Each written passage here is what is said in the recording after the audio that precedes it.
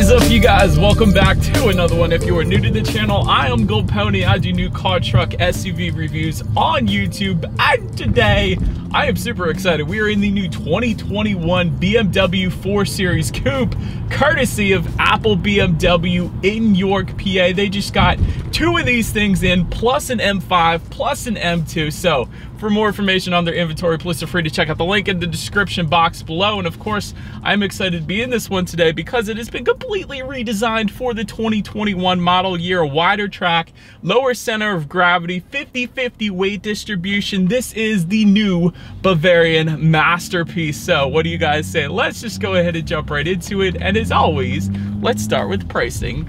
And so as you can imagine, there are a few different configurations available for the new 4 Series Coupe. First one being the 430i, starting at $45,600. Then there is the 430i xDrive, starting at $47,600. And lastly, the one we have today being the M440i xDrive, starting at $58,500. And so, as you can imagine with those different trim levels, there are actually two different engine configurations available for this one.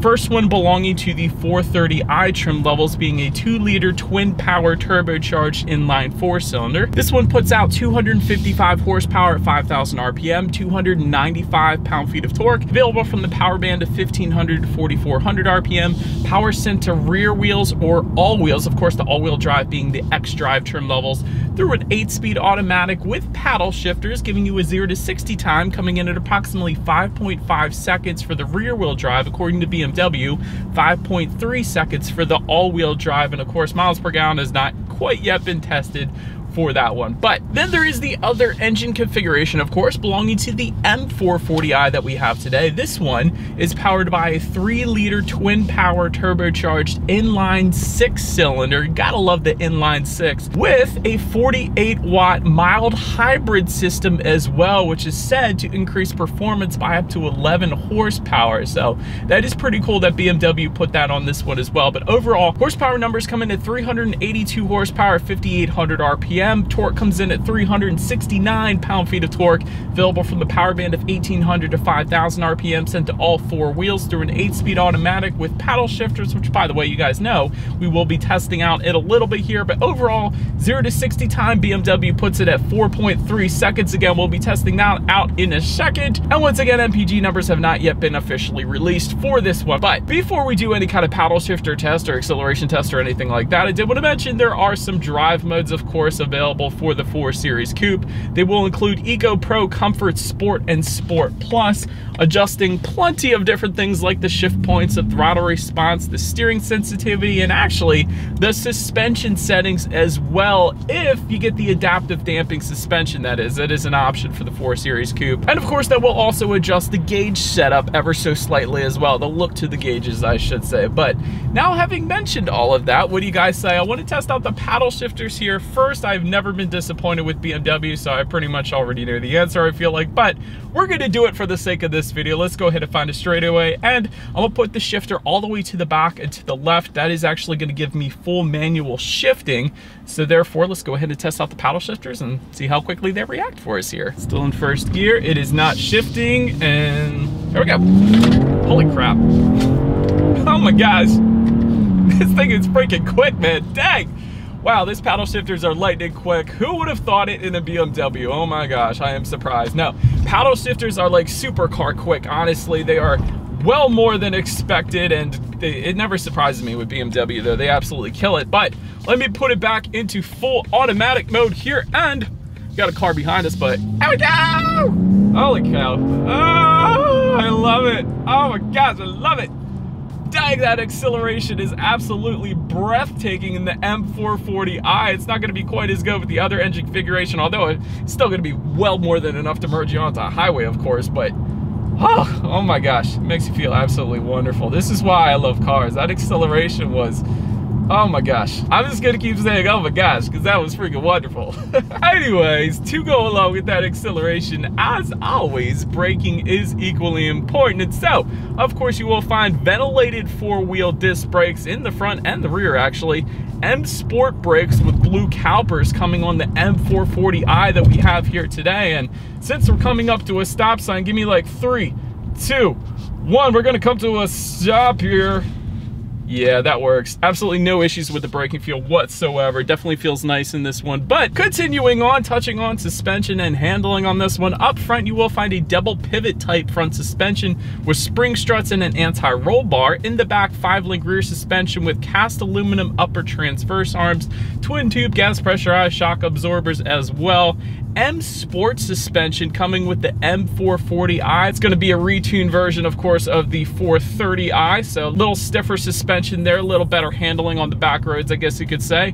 As far as ride quality goes, it's been honestly more than I expected. Sometimes with sportier cars like the 4 Series Coupe, you don't always think they're going to ride as nicely, but this is a BMW, you can't really expect anything less. It does have really the best of both worlds in this thing. It rides super smooth, soaking up PA's road perfections definitely quite nicely. The steering feel, something BMW always nails with their vehicles, especially when you put it in that sport driving mode. Oh, it just immediately downshifted for me. I gotta love that. Oh my gosh, the exhaust note is also different in sport driving mode. I don't think I mentioned that to you guys. You get a little bit of poppage with it in sport driving mode.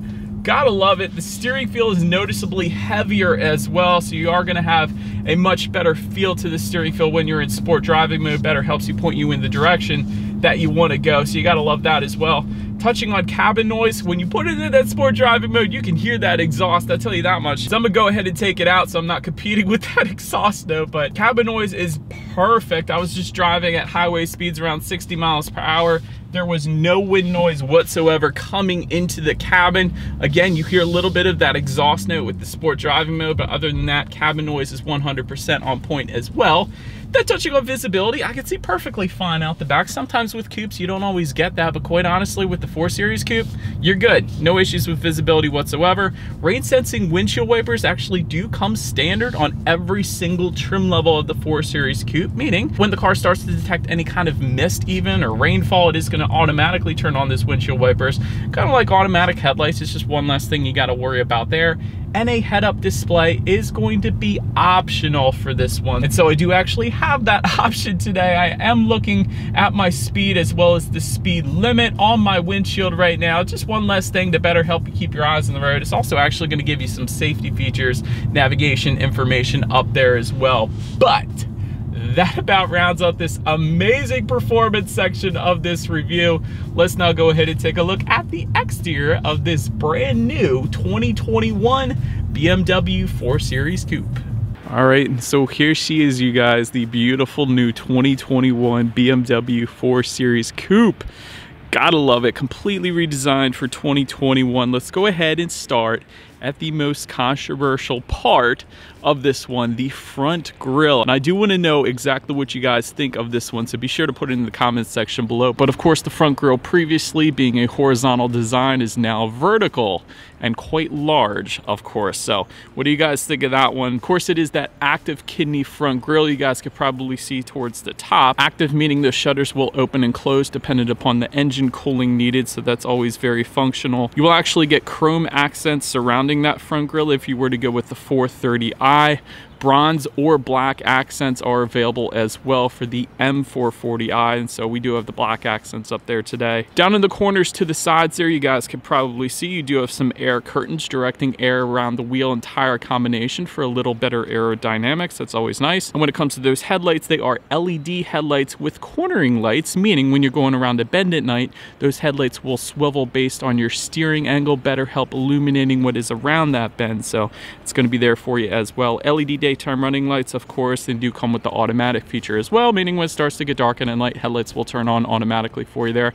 It's all pretty basic stuff, I guess, at this point. But there's an optional lighting configuration for the 4 Series Coupe, being the Icon adaptive LED headlights with laser light technology. And so that is the very brightest lighting allowed by law right now. So if you wanted super illumination at night, it is available for you. And I absolutely love the hood creases around this BMW logo in the front here as well. BMW just did such a nice design, in my opinion, to the front of this. I know it's controversial, but I absolutely love the look of this one. You guys gotta agree with me on this. It might be a little bit polarizing, but I absolutely love it. Now let's go ahead and make our way to the side of this one now. And so now, since we are around the side, gloss black window surrounds do come standard on the 4 Series Coupe, Body colored power adjustable side mirrors coming standard. You will get bronze mirror caps actually if you were to go with the M440i, or they can be available in black, of course, like you're seeing right now. And those side mirrors are heated with LED integrated turn signals then as well.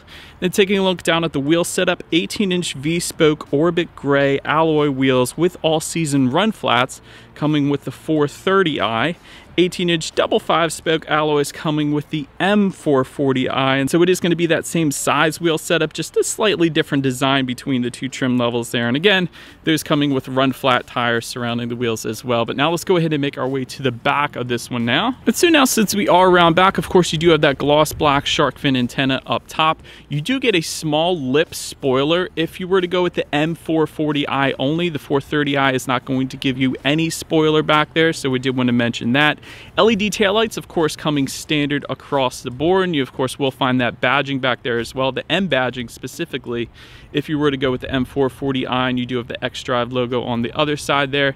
Taking a look down a little bit, you will find a gloss black rear diffuser. It is going to be gloss black no matter what color exterior that you get on this one, so if you wanted it to kind of mesh in with the rest of the vehicle, go with the black exterior like we have here today. But I do like the look back there. And of course to the sides, even the exhaust setup is going to differ slightly between those two trim levels.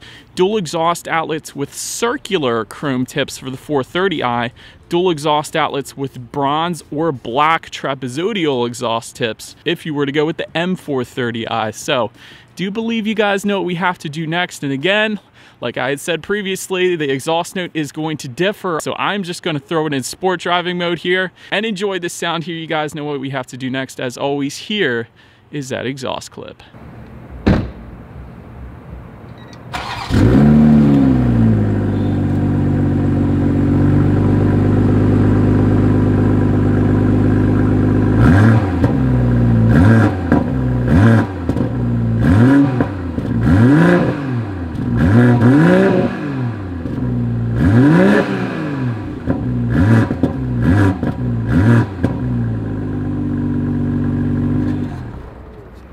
Alright you guys, so now since we are around back of the 4 Series Coupe here, to go ahead and open that trunk, there is a button on the key fob. That is one way. There's also a button on the trunk itself, and yet another way is going to be on the driver's side door. I did want to also mention there is a hands-free trunk if you were to go with the M440i that we have here today, so that is yet another way. You can go ahead and open the back up there. But once opened up, cargo capacity comes in at 12 cubic feet even. If that was not enough space, there actually are levers located in the trunk. Simply pull on them. They will fold down those rear seats, of course giving you a ton of extra space there if you needed it. Another kind of interesting feature I found in the trunk itself, you find a lot of features back there that you typically would find in SUVs but almost never coupes, like grocery bag hooks. I found a couple grocery bag hooks in the 4 Series Coupe. That's pretty cool. Also tie-down anchors, you almost never see that in coupes either. Also, you had some storage on the sides of that trunk there with a little bit of netting as well. So definitely a very functional trunk for the 4 Series. I will say that. Kind of surprised me there, quite honestly. But then making our way to the rear legroom, that comes in at 34.5 inches. So for reference, I'm even 6 feet tall. This is how much space I had back there. And of course, those rear passengers are spoiled a little bit as well because they will have a rear center armrest with cup holders. They also get rear ventilation, another feature you typically will never find in coupes because they are smaller vehicles, so you don't always need them. But of course, in a luxury vehicle like a BMW 4 Series Coupe, you got rear ventilation for those rear passengers, so that's pretty cool.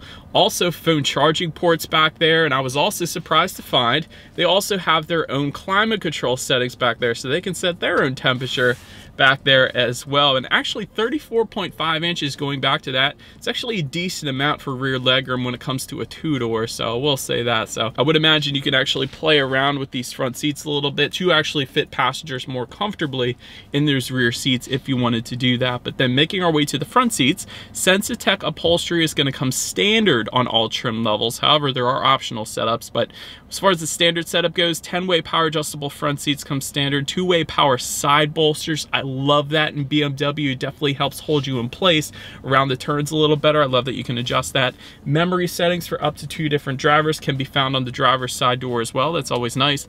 And 4-way power lumbar also coming standard. But having said that, there are optional setups for the seating as well, giving you full leather seating with plenty of different different color options available as well, like this dark red color that we have here today. I absolutely love this look. In the past, BMW has used a brighter red, and I actually do like the darker red in this one. It's much more luxury-like, I guess you could say, so I like that. Heated front seats are actually going to be optional in this one. Ventilated front seats also optional, and with all those seating adjustments, even with the standard configuration, extremely comfortable seats. This is most definitely a vehicle you can go on long road trips with, just because the seats are so ridiculously comfortable. Part of what contributes to that is the lumbar support and the power side bolsters, in my personal opinion. But so I do like the seats. But then taking a look at the steering wheel, it is tilt and telescoping. Heated steering wheel is available, but perhaps the first thing I always noticed in BMWs is the 10-2 grips are mammoth. I absolutely love it. It fits your hands so freaking nicely, and really for a sports car like the M440i, these 10-2 grips are necessary. So I absolutely love that they are so beastly. I love that BMW always does that. And you do have the M logo at the bottom portion of that steering wheel, and if you did get the heated steering wheel option, that is going to be located just above that. You guys could probably see that there as well. Then take a look at the gauge cluster. It is an 8.8-inch gauge cluster. That is the standard setup, and then there is the 12.3-inch digital gauge cluster that is optional that we have today. So it definitely looks good. You got the speed information on your left, as well as a digital speedometer. You got your tachometer on your right, how many miles you have left until you hit empty. There's your outside temperature, what driving mode you're in, of course, and those gauges are pretty customizable as well, and they do adjust once again dependent upon the drive mode that you actually put this thing in. So that's going to be there for you. They are pretty nice up there. But then taking a look at overall interior quality, a power glass moonroof does come standard on every single trim level. You gotta love that. Universal garage door opener for up to 3 different garage doors can be found just underneath of that frameless rear view mirror. That's another cool little feature, the frameless part of it. A lot of times it'll come with that black plastic surrounding the rear view mirror, but the frameless is much more upscale, looks a lot better in my opinion. So you have the garage door openers, anthracite headliner. Essentially what that is just a softer version of what you'll typically find. So it's a very soft headliner. I like that as well. Ambient lighting is going to be optional on this one. It's definitely an option I would recommend because BMW does it very well in their vehicles, and there's a ton of different colors you can pick as well. It is adjustable. There's bronze, orange, white, blue, green, lilac. The colors continue, which can all be adjusted up on the tech display, which I'll get to in a second here. So definitely a cool ambient lighting setup to this one. Just in front of the shifter, you actually have a wireless phone charger up there as well. There is a USB charging port, dual cup holders. Surrounding the shifter, there is a very nice kind of hard finish. It really doesn't feel like plastic. It almost feels like a very solid aluminum finish surrounding the shifter, which is a very high-end feel to it. So absolutely love that. It's not like a gloss black plastic that's gonna smudge with your fingerprints or anything like that. So love the very high-end finish surrounding the shifter there.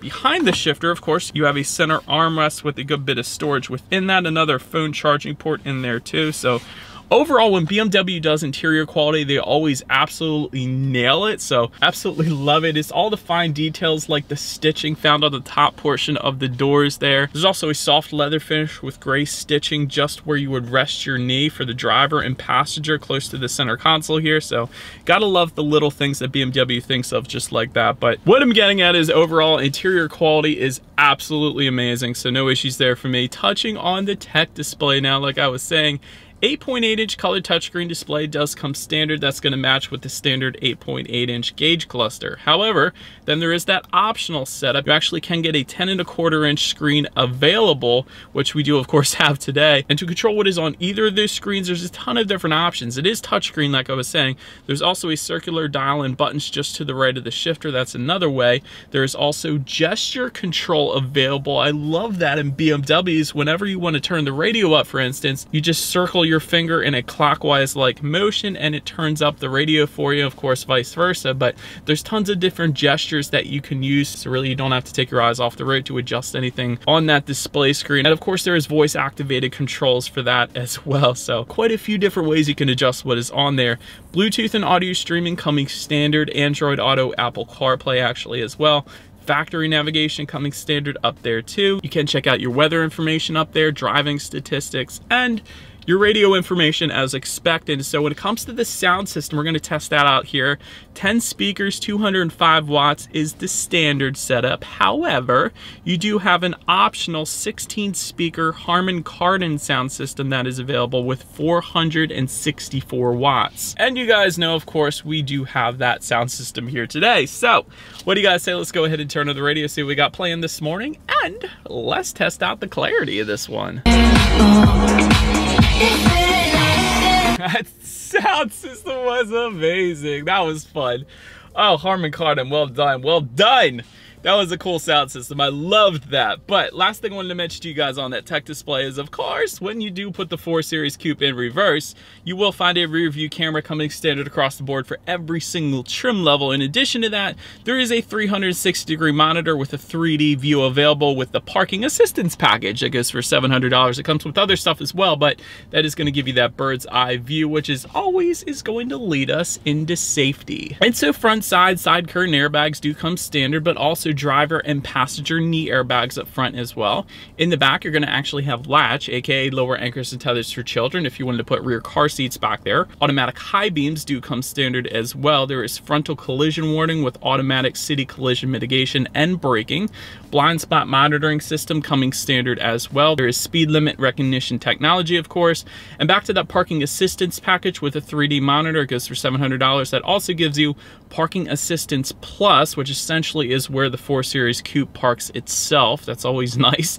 And front and rear parking sensors if you wanted to do your own parking as well. And so overall, when it comes to my final thoughts, this is indeed a driver's car. It's absolutely amazing. Wonderful car to drive. It will immediately put a smile on your face when you hit the gas. The handling is wonderful. The steering feel is great, especially with these 10 and 2 grips. Ambient lighting is definitely a must-have option in this one as well. It's going to look absolutely amazing at night, and there's so many different color options you can go with. As far as the different trim levels go, if you're spending this much money on a BMW, just go with the M440i because that extra power is 100% worth it in my personal opinion. It's breathtaking, quite honestly. As far as constructive criticism, the only constructive criticism I really have is BMW does tend to put a lot of different options that don't always come standard on their vehicles, so the price can tend to climb up quite high if you wanted to keep tacking on those extra options. But other than that, if you got the money for it, dang, this car is fun. The interior quality is on point. The driving dynamics are absolutely amazing. I love the new look of that front grille in the front, but let me know what you guys think in the comment section below. That is about it for this one, you guys. I hope you enjoyed it as much as I did. Be sure to follow me on social media at the bottom of the screen there if you want to see what's coming next on the channel. Be sure to hit the subscribe and the bell notification button if you're into new car reviews. That is what we do here on this channel after all. Do appreciate you guys watching more than you know, and I will see you guys all in the next video. Stay going, my friends.